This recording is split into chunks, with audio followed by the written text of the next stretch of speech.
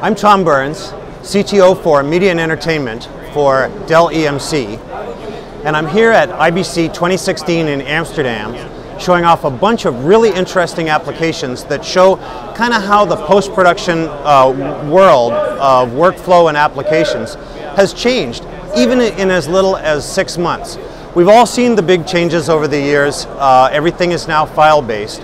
And of course, Isilon, as file-based storage, presenting multi-protocol interfaces for all of your workloads, really kind of has helped that transition by enabling all of this workload mobility. You know, the poor data wrangler that used to have to move stuff on and off the SAN all the time, now with Isilon, we have the media lake, and you keep all of your data in a central repository, tiered down so that lesser used storage goes on a less costly tier.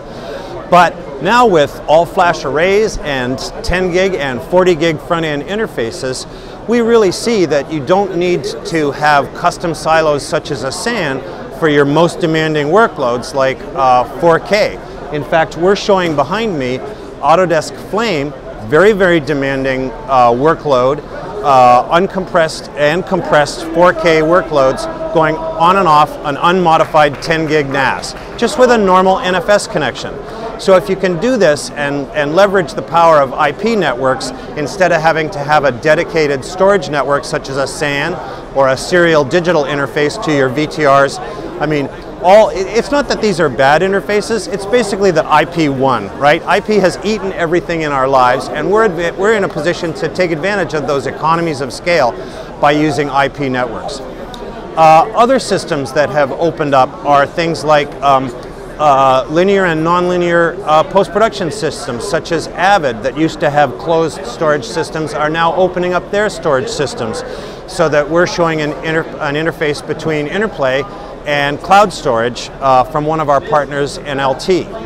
All of this goes to show you that we're both opening up all of these workflows, and at the same time we're coalescing on a set of enterprise IT standards. You know, broadcast engineers and enterprise IT network engineers used to always be at odds, and yet now we're finding that there's synergies of everybody working in an all IP environment.